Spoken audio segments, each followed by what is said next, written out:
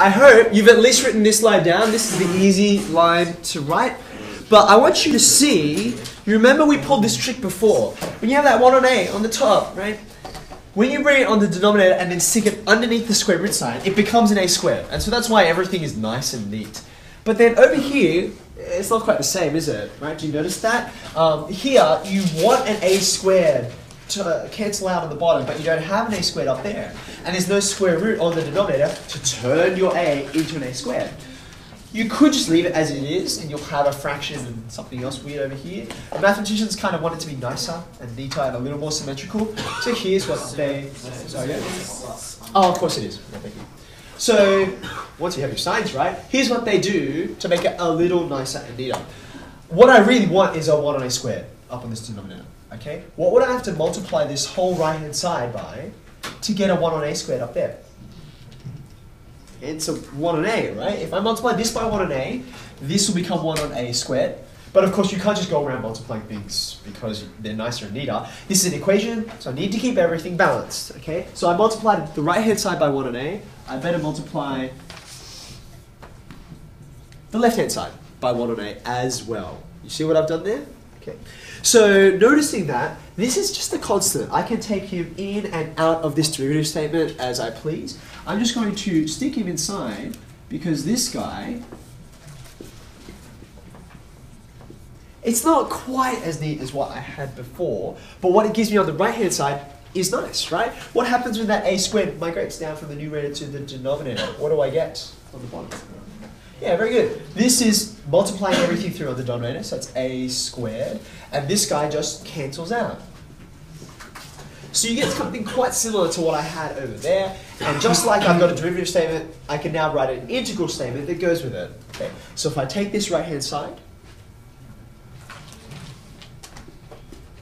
and I integrate with respect to x, okay, I'm going to get this guy. But be careful, it's got this 1 on A out the front, which sine inverse did not have. Okay, so I'm going to write it like so. Okay, now, I was fiddling around with my cables before. Number 1, I'll put a color around it. Number 1 and number 2. These are on your reference sheet. Let me show you. Say that again. Like what happens in a question like 10? Yeah, we'll do a numerical example in a second.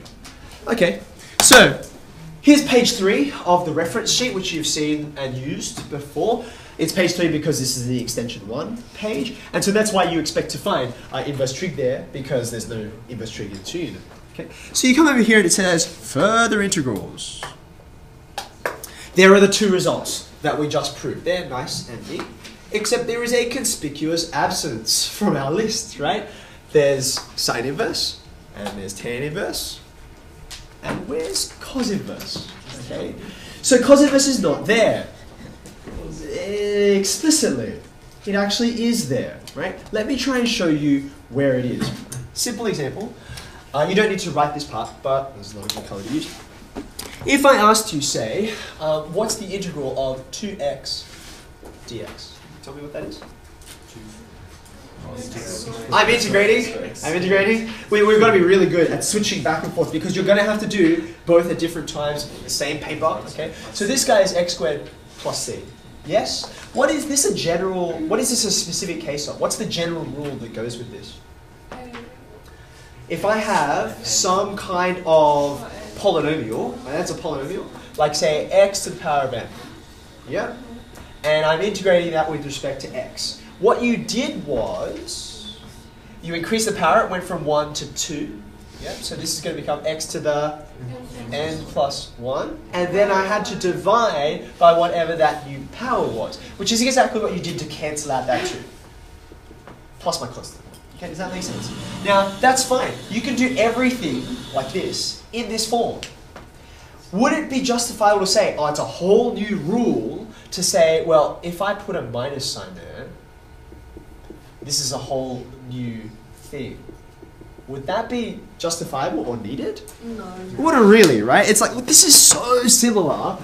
This is so similar to this. It really, there's no point. And that's kind of why. Let's zoom back out. And we'll go to 2 unit. Where is he? This here is kind of, they've gone a step further, so this is kind of the chain rule. They've got a whole linear function in there, but that's just another version of this. Okay, so they've gone one extra step. Okay, and it's not like, oh yeah, I have this integral, and then I also have the one where there's a negative sign out the front, and you get a negative sign here, because it's just a constant. Agreed? Okay, now pause this for a second. Nope, that's not what I wanted. When we wrote down this statement here, I asked you to dodge the cos inverse one and just move on to tan inverse. Okay, what would happen if we rewrote? And you don't need to do any computation. Okay, just think with me and use the comparison that you've got here. If I were to write the same statement for cos inverse, how would it look? The derivative of cos inverse of x on a. What would it be? It's going to be exactly the same, except with a negative sign on the front. Right? Do you agree with that? Huh. So what you've got here, and we showed this geometrically and we proved it properly, is that because these things, their derivatives are only off by a constant, okay? Therefore, when you come over to, well, actually this line here, when you come to make this statement, instead of sine inverse here, if I had a minus here, right? This could be cos inverse, right? This could be cos inverse. The minus could be there, or the minus could be here. I could just multiply both sides by -1, okay? So I could say the integral of 1 on the square root of a squared minus x squared with respect to x. Maybe I didn't come from sine inverse. Maybe what I came from was negative cos inverse, right? Plus the cos. Just think about what these look like, okay? This might be worth just roughly sketching beside all this so you have the picture together. Doesn't need a big one. What does sine inverse look like? And what would negative, that's the wrong place to put it. What would negative cos inverse look like, okay? We're really good at sine inverse by now, so we're getting this kind of shape, right? Now, we know what regular cos inverse looks like. It would be up here. Right? So when you slap that minus sign on the front, it reflects. That's why I only drew this bottom part of it, right? And what's it going to look like? Instead of this, that's the regular one, you're going to get this guy, which at every point in which it exists has the same gradient as this. Does that make sense? So here's your gradient function over here, and it's saying, okay, when you integrate, where will you end up? And the answer is you could end up here. That's like an obvious place to go. But if you wanted to, you could just state it like that as well. Quick question. There is still a difference between these two. They're not the same function. What's the difference? And the answer is it's a constant, right? You're shifted up and down. How much? Yeah, and we should have known that because one of the first earlier identities I showed you was this guy, right? It's equal to pi on 2. So all I have to do to turn sine inverse into cos inverse is say I'll put the sign out the front.